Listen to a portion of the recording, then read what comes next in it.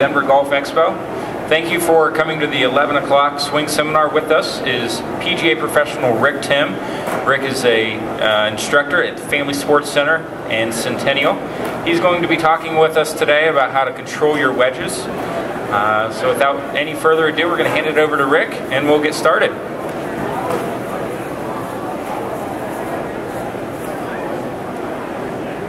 Test. How's everybody doing? Good. Getting some good deals at the Expo. Awesome. Well, welcome to the seminar. My name's Timm, like Patrick mentioned. I've been teaching the game for about 30 years. So I've seen a few golf swings. I guarantee you can't show me anything I haven't already seen. But today we're going to talk about wedge control. This is a pretty difficult part of the game because it has a lot to do with touch and feel. I always said I'd much rather hit a full swing driver than a little 57-yard sand wedge. That's a much more difficult shot than swinging a driver. A driver, you got a perfect lie, it's up on a tee. You can't have a better scenario, but that little 57-yard sand wedge over that bunker with a pin cut tight, that's a pretty tough shot. So I've got a little handout there for you, kind of a little itinerary or summary of what we're going to look at. And you can take this with you, of course, and feel free to contact me through my website, timmgolf.com, or through my email. And if you have any questions, I'll do a little question and answer session right after the seminar. So the first thing we're going to talk about is setup. And I'd like to discuss actually the difference between chipping and pitching. A lot of people really have a hard time distinguishing the two shots.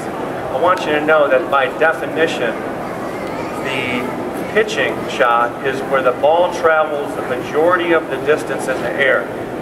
A lot of people confuse that with chipping. Chipping is where the ball travels the majority of the distance on the ground. Okay?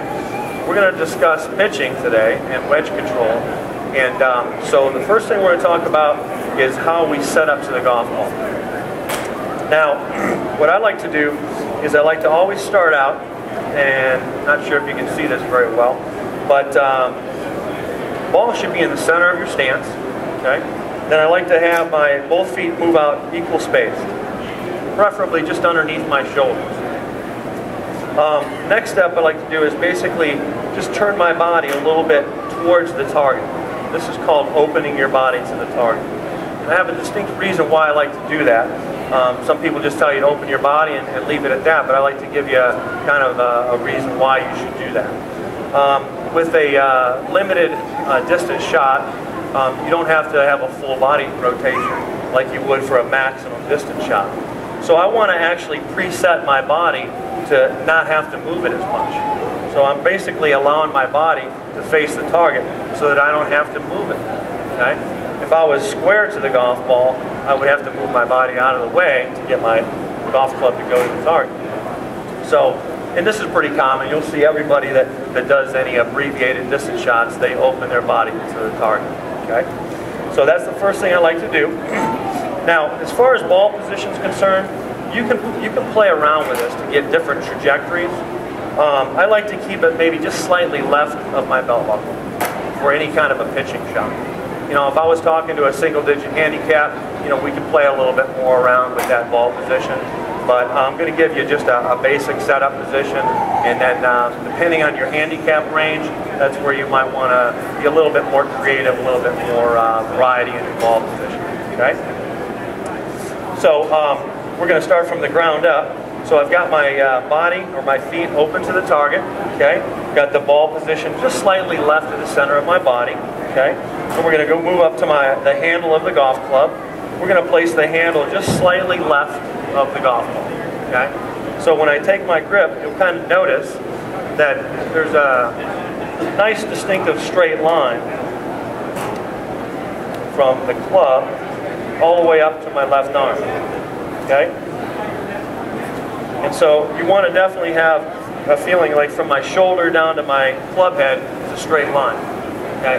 And again, this is just to kind of create some consistency in your setup. I mean, every single golfer that I've ever taught in 30 years, there's one thing in common that they all want. and that's to be more consistent. Not everybody wants to hit it farther, but everybody wants to be more consistent. Even Tiger Woods. I think he shot 75 today. So he would probably prefer to shoot what he shot yesterday. So everybody wants to be more consistent. So I'm giving you this routine right here so that we can try to maintain our consistency with every pitch shot we hit. Okay, so hands slightly ahead of the golf ball. Okay. Now the next thing I'd like to talk about is our weight distribution. I feel like this is the most commonly overlooked thing for not allowing you to be consistent in your pitching motion. Okay, and that's to maintain your weight on your front leg. So I'm right-handed, so it's my left leg. So I like to keep about 60% of my weight on my left leg. Okay. All right. So this is the setup. Okay. And now we're going to talk a little bit about motion. I'm just going to give you a method. There's so many methods out there. It's unbelievable. Phil Mickelson just came out with his DVD and his book. I mean, you know, there's just a lot of information out there. My thought is that you got to pick a method that fits your handicap range. Like, I'm not going to teach a single handicap player the same as I would teach a beginner for this particular shot. Okay, so motion-wise, when we get into discovering the different distances, you may want to look into a 3-wedge system. Okay, how many people out in the audience carry 3 wedges? Good, good. Well, I carry 4, so you know technically a pitching wedge is still a wedge. But the 3 wedges that I use mostly for my short game are a 60 degree, a 56 degree, and a 52 degree. Okay, and so when you do go practice this, I'm going to give you the clock method to discover different distances.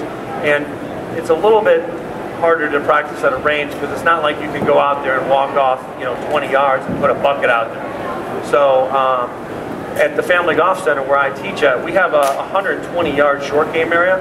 You can bring your own golf balls or buy your golf balls there, and you can utilize the short game area, no charge, gather up the golf balls, and then go hit them out on the range. So you get to hit your ball more than once. I'm all about saving money. So, wonderful short game area. If you haven't been out there, I highly recommend you come out and visit us. And you can put, you know, head covers out there and walk off your yardages. Because when you have that 20-yard shot over that bunker or that 40-yard shot, you kind of have an idea of how to do it and how much speed you need to use to get that particular yardage. Okay. So, all right, back to the swing. We're going to talk about the clock method. So, basically, everybody knows what a clock looks like. 6 o'clock is down here, 12 o'clock's up here. Okay. And so, what we're going to do is we're going to work a swing about 9 o'clock to 3 o'clock. Okay. 9 o'clock to 3 o'clock, and that's going to produce a certain yardage with a 60 degree, a 56 degree, and a 52 degree. Because each one of those clubs produce a different trajectory. Okay? Now, which one do you think is going to roll farther? A 60 degree or a 52 degree? What do you think? 52 degree, that's correct. It's a lower trajectory. So if I have a particular shot where I have to hit it over a bunker and not have a lot of room to roll the ball, I'm going to choose this. Good job. I'm going to choose the 60 degree because that automatically is going to produce a little bit more spin and a little bit higher trajectory. Therefore, the ball is going to land a little softer and not roll out. Okay. So these, again, if you have a 3-wedge system, 3-sand wedge system, then you want to practice that 9 o'clock to 3 o'clock with all 3 of those clubs and see what your distance is. Okay. Now, I'm going to go ahead and make a couple little motions here so you can see it in actual. I can't hit this golf ball, but all right. So here I have a 60 degree, and got my setup. Maintain that weight on your left foot, about 60%. And here's again one of the most critical errors I see in amateurs is that most amateurs transfer their weight. You're dead in the water. Because you got to transfer it back to make sure that you make ball contact first. It's difficult. Difficult. You have to do it a lot. And let's face it, when you're on the golf course, how many shots do you get? On the range, you can hit 100 in a row. No problem, I got it. But on the golf course, you got one shot at each position. So you want to create as little movement as possible to, again, have the hope to have your consistency. Okay? So maintain that weight, 60% on that front leg. I'm going to move this out a little bit.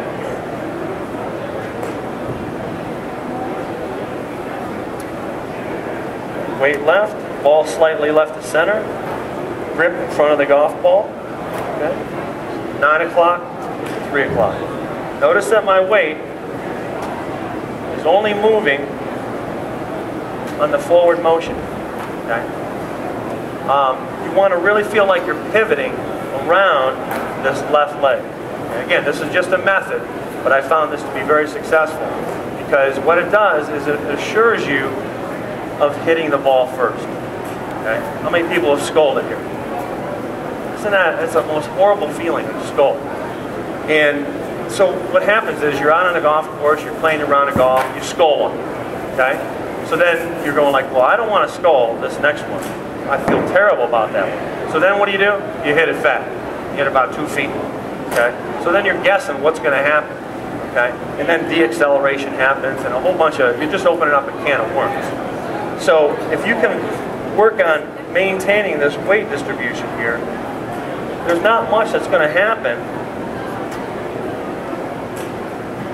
with where the club meets the ground or the golf ball. You're going to find yourself to be more consistent by doing that. Okay? So we've got a 9 o'clock, this 3 o'clock position. Okay?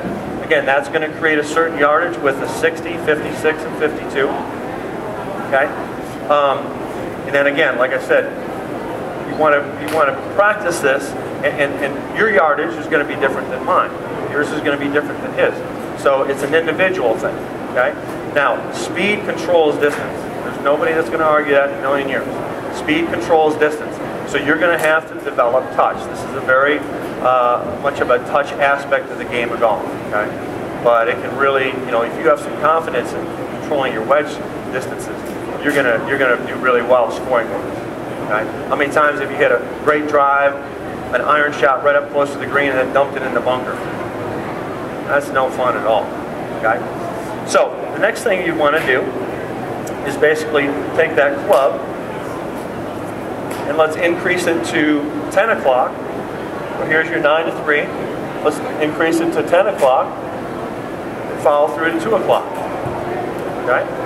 Yeah, everybody's got a pretty good idea of where that is. That's 9, that's 10, okay? You know, it doesn't have to be exactly precise, but know that it's a little bit farther than 9. You know, you got to play around with it, okay? But that 10 o'clock to 2 is going to allow more room for you to get more speed. More speed, more distance. And this is the way you want to think of this, okay? So I'll go ahead and demonstrate a little 10 o'clock to 2.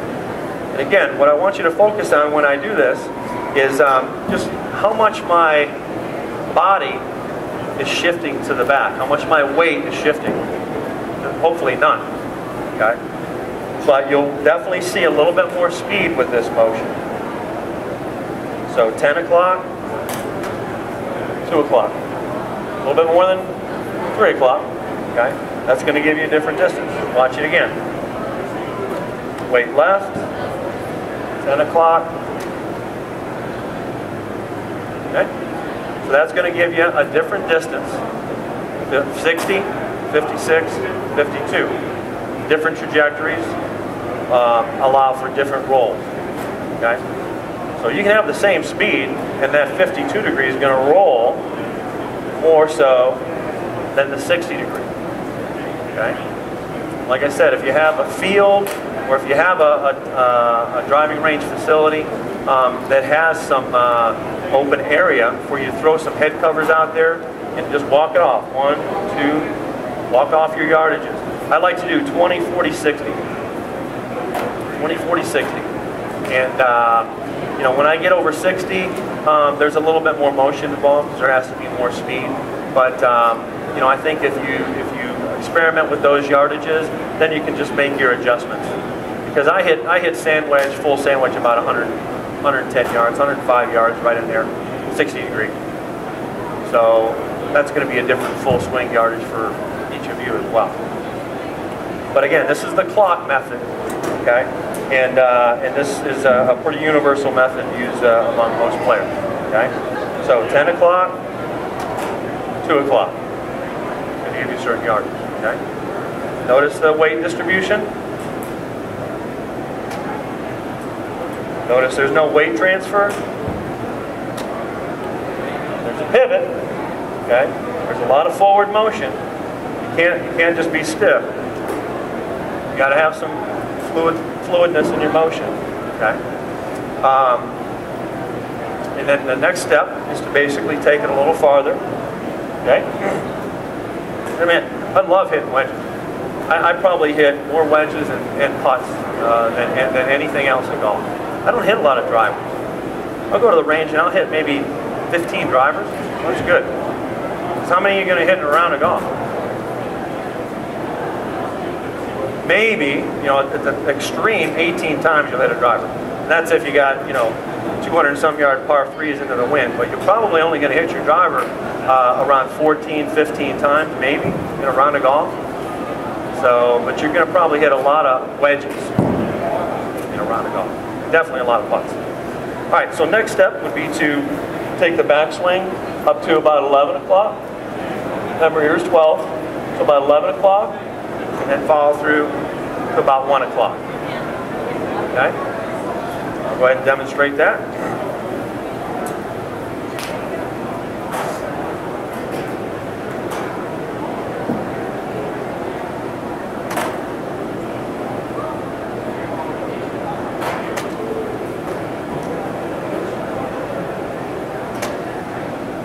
O'clock, 1 o'clock. Okay? 3 wedges is going to give you 3 trajectories. It's going to give you 3 different distances. Okay? Remember the roll-out factor. I get a lot of questions from my students. How do you put spin on the ball? Okay, that's like a whole another seminar.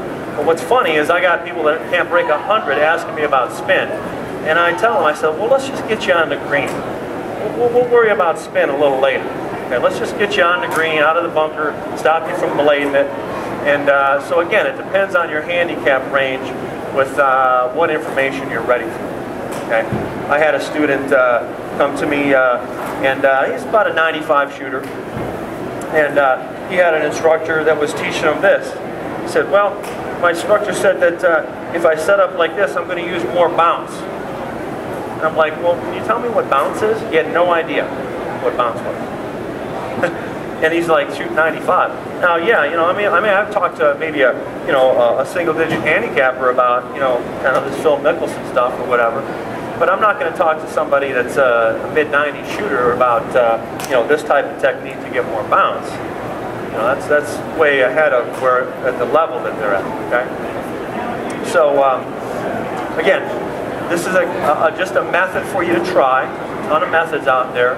And I think that you'll start to experience some more confidence in acquiring different yardages and different distances with these different wedges in your bag.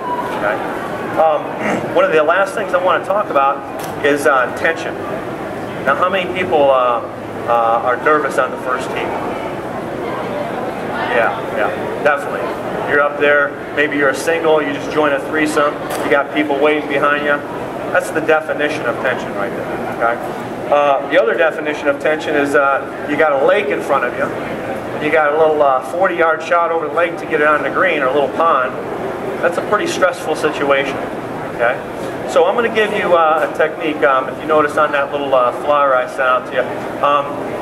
It's called brushstroke. Down in the swing concept there, it's called brushstroke, and I feel like if you were to put this into your routine, not only practice-wise, but also into your routine before you hit each shot that requires some touch, I feel like you're going to have a much more successful attempt at it. Okay? So the brushstroke is simply a movement of the club back and forth to where we're actually catching the ground on both sides of the swing.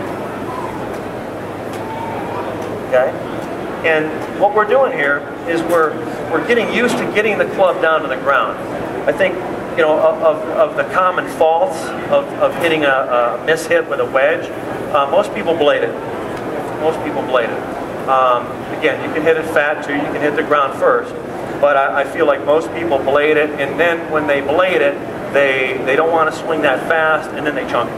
Okay, so that's kind of the sequence. Okay, so by doing this brush stroke, what it does is it gives you a chance to get the club down to the ground and feel what that feels like. Because when you brush the grass like that, well, that's what actually has to happen in order for you to hit a good pitch shot. That has to happen. You got to hit the ground. There's no two ways about it. Okay. So anytime, and you'll know that next time you watch a tour event, if they show somebody around the greens, you watch. If they show them early enough, you'll see them doing this brush stroke. Just take note of it next time you watch a tournament. You'll see them up there, and they'll be moving that club back and forth like that. And what they're trying to do is they're trying to get relaxed, because they get nervous as well, and they're also trying to figure out the speed at which they need to get the proper distance.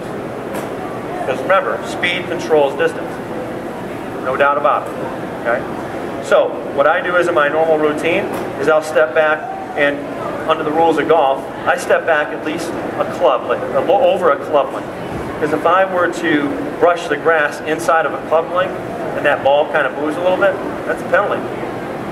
So I step back more than a club length, and I'll do my brush strokes from the golf ball. And all I'm doing is just getting the tension out of my arms. I'm letting that club brush along the grass, making sure I catch the grass. If I'm missing the grass here, what chance have we got to get up to the ball? Zero. Probably going to blade it. So I do my brush strokes back, at least more than a distant club length away from the golf ball. Brush, brush. And really critical to make sure you catch the ground on both sides of the swing. Okay? Then I step up to the golf ball, do my little pre-shot routine, ball position, slightly left of the center of my body. Okay? Handle of the club, slightly left of the golf ball. 60% of my weight maintained on my front leg, the leg that's closest to the hole for your left hand. Okay? And then depending what I want to go 9, 10, or 11, and what sand wedge I have in my hand, depending on what yardage I have, I've already made that selection before I step up here. Then I go ahead and execute.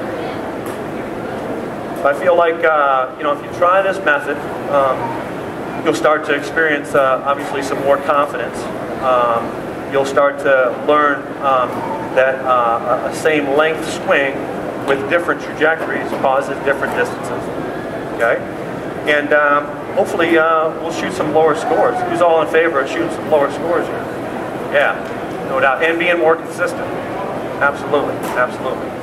So again, I'm at Family Sports Center. That's off of Arapahoe Road and Peoria, over in Centennial by the airport.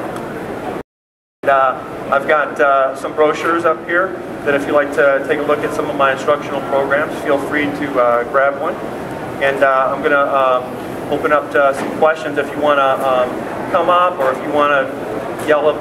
I don't have a microphone out there, so you'll probably have to come up to stage. But I'll take just a couple if I can hear them. So let's go ahead. Do you have a question? Okay, so the question is, when do you use a 9-iron versus a wedge? Awesome question. What I like to do is, it really depends on the amount of green I have to work with. Okay, so what I do is I look at the percentages. If I have, like maybe 40% rough, okay, and 60% green, well, I'm not going to pitch the golf ball. I'm going to chip the golf ball. Because remember, the definition of chipping is where the ball travels the majority of the distance on the ground.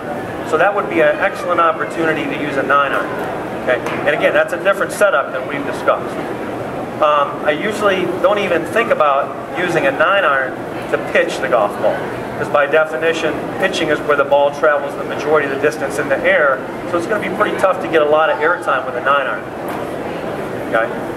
So definitely remember those two differences. Yeah. So is your first, if you could chip, you choose chipping first? Absolutely. Here's my little theory. Chip it when you can chip it. Okay, well, I'll take it that back. Putt it when you can putt it. Okay, if you're on the fringe, putt it. I mean, you're not gonna chunk a putter. You're not gonna blade it. So putt it when you can putt it, chip it when you can chip it, and only pitch it when you absolutely have to pitch it. I teach a lot of junior golf, and you know, they watch the tour, they film Mickelson's and doing the flop shots, and you know, they'll be like 2 feet off the green and they're taking a 60 degree and they're, you know, like this. I'm like, holy cow, there's so much chance for room for error there that's none of the tour players would ever use a 60 degree only 3 feet off the green. There's not one. There's not one. They're only using that flop shot, that specialty shot, when they absolutely have to. They know it's a high risk shot. Whereas if they keep it low with that little 9-iron, there's not a lot that can go wrong. So that's a good observation. Question? What are your risks doing when you're in the swing? Are you releasing at all? Yeah, great question. Great question. I get a lot of questions other than you about what do the wrists do in the motion of a pitching shot. Okay. Well, it's a tough question because what you want to do is you don't want to be stiff. Anytime you're stiff or tight, you're opening up the chance to blade it. Okay. Think about what the difference is between a loose muscle and a tight muscle. A tight muscle is shorter than a loose muscle. It always is. No one will argue with it. Okay? Because when you tighten your muscles, they contract and they get shorter. Okay? So you don't want to be stiff or rigid.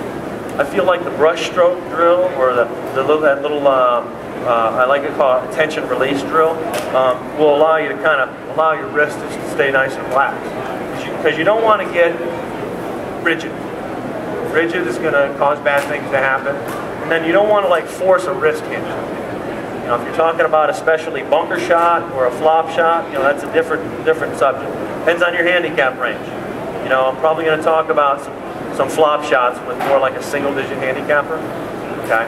But what I like to do is, you know, if you look at the design of the golf club, there's not a lot of weight here. There's a lot of weight here. Okay. So if you take the club back and just be relaxed, it's going to hinge just slightly. Okay, there's not a certain degree or anything. I'm not going to get that technical. It's impossible to get that technical. But there's going to be a little bit of a hinge. You can see it right there.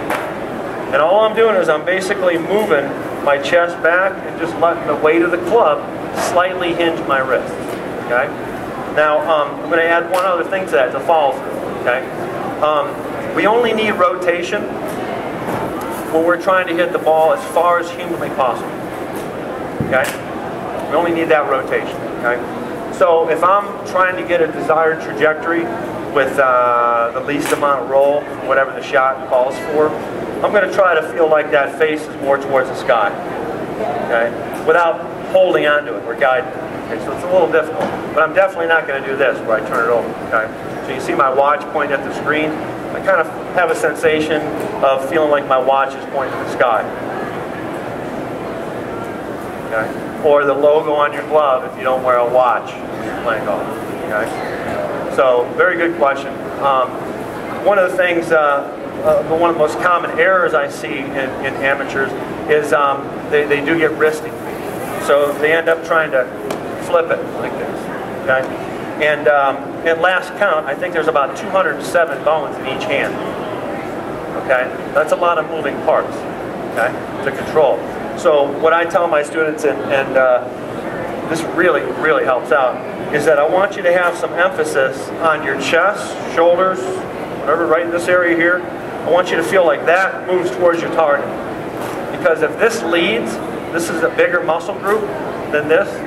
Okay, if this leads, this is more likely to follow consistently. Okay? There's no way, I mean, if I got 150 balls, you know, I could probably hit some pretty good shots like that after 150 balls. Okay? But out on the golf course, driver, 7-iron, also we got to pitch it. You get one opportunity to pitch it. Over that bunker, that little pond, out of bounds over the green. Stressful. So that's a good question. Hope I answered it. Okay. Remember, chest towards your target. Bigger muscle groups are more likely to control the small muscle groups. That's going to be about the end of my time. Again, my name is Rick Timm, and I teach out at Family Sports Center. So I look forward to having the opportunity to improve your game.